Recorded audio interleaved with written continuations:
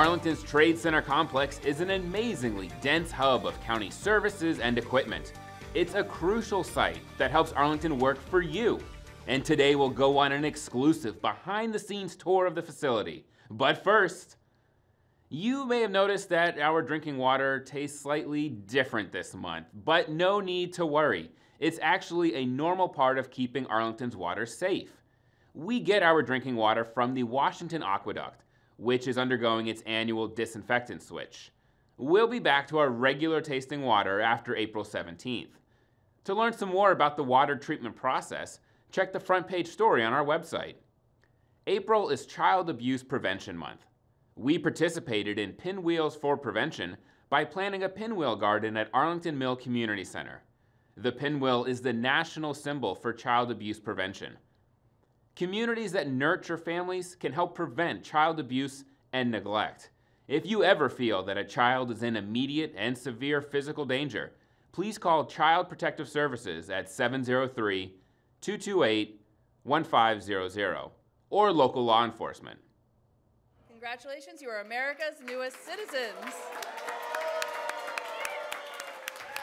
Arlington welcomed 57 new U.S. citizens from 28 countries at an emotional naturalization ceremony at Central Library Auditorium. The new citizens turned in their green cards and took the oath of allegiance to the United States. I'm so excited! They were then each given a certificate of naturalization as official proof that they are now Americans. Welcome and congratulations to all our new citizens. The county board is continuing to hold budget work sessions throughout April. The board heard the county manager's budget presentation and received feedback from the public. It is expected to adopt the fiscal year 2018 budget at its April meeting. To find out more about the budget process, check our website and search for 2018 budget. The Joint Facilities Advisory Commission, or JFAC, has been hard at work this year assessing the county's land use needs. We were able to tag along with one of the commission members as he toured the county's Trade Center complex in Shirlington. Take a look. Hello, my name is Rodney Turner. I'm a member of the Joint Facilities Advisory Commission, or the JFAC in Arlington County. I'm also an Arlingtonian, and we're here today at the Arlington Trade Center to look at the operations of the services that are provided for all of us in the county. Right now we're in the bus lot where the school buses are housed, 177 of which that they use each day to take our kids safely to and from school. There's a lot more here than just school buses. There's equipment here to help maintain Arlington's over 500 miles of water mains and over 1,000 miles of road lanes. And did you know? We also replace and rehab about 8 miles of water line each year and repair 7,400 potholes a year. There's also a police impound lot, there's mulch pickup, recycling, heavy equipment, and of course the county's new fire academy where the firefighters train so they can be ready to respond when called upon.